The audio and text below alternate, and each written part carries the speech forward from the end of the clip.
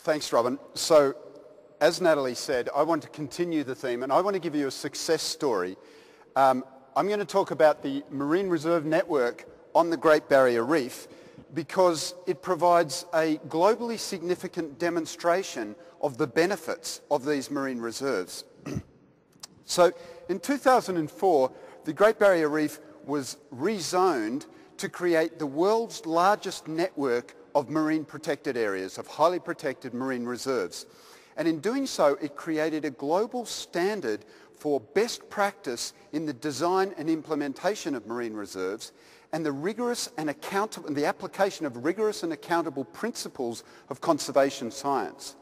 Now, put that together with the very large area of the Great Barrier Reef, and it provides us with a unique opportunity 5 years later to review and synthesize the outcomes of having those marine reserves.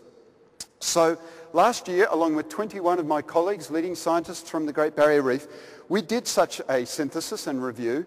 The results were published in the United States Scientific Journal, the Proceedings of the National Academy of Sciences, and I'll give you a quick overview of what we found in terms of the outcomes.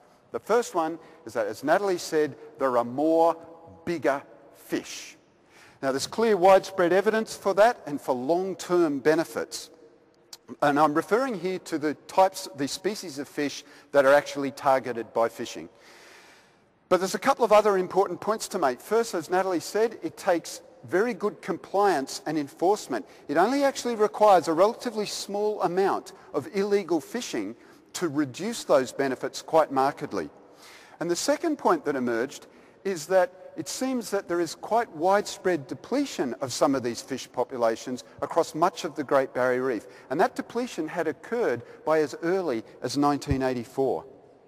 Now, I mentioned that there are not only more abundant fish, but they're bigger. And that's really important because, as Natalie said, bigger fish have more babies. They have more fish larvae. And that becomes really important in the context of marine reserves because it shows that not only are marine reserves having a benefit within an isolated individual reserve, but those benefits get transferred to other coral reefs by transport of these fish larvae from one reef to another. And that's really important because it means that the reserve system starts to act as a network of reserves, and networks tend to be much more resilient to disturbances or changes or threats than individual isolated reserves. And the other very exciting thing is that those larvae get from those big fish in the reserve area get transferred not only to other protected reefs, but they get transferred to the entire ecosystem, so that we're seeing benefits from those big fish in the reserves to the whole of the ecosystem, and importantly, to the reefs that are still being fished. So we're getting benefits for the environment and probably benefits for fisheries.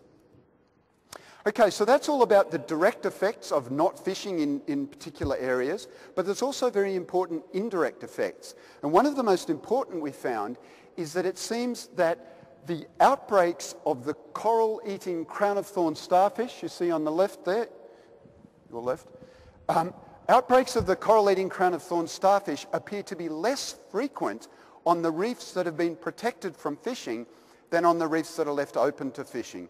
That's really important because when you have less outbreaks of crown-of-thorns starfish, you have more coral during the outbreak periods on those reefs. And of course, corals are not only the building blocks of the entire coral reef ecosystem, but they are also the foundation of the economy of the Great Barrier Reef. Let's just have a look at that for a second.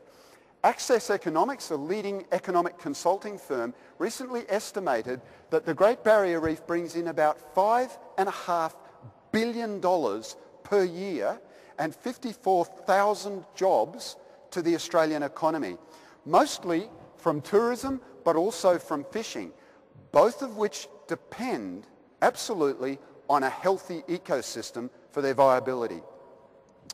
It's also worth doing a quick comparison of that huge amount of income from the reef with what it costs to protect the Great Barrier Reef.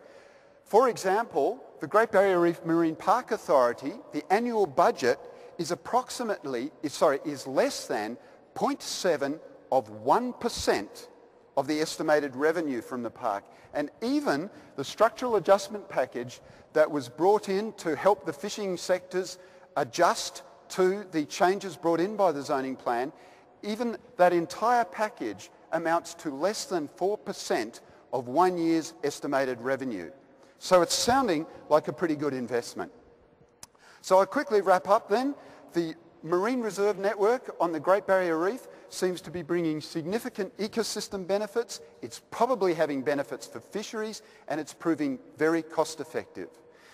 That's a good news story, but I need to temper it by pointing out that there are a lot of remaining threats to the future of the Great Barrier Reef, and an effective marine reserve network can only be one part of the integrated package of complementary management strategies that we need to protect the Great Barrier Reef into the future.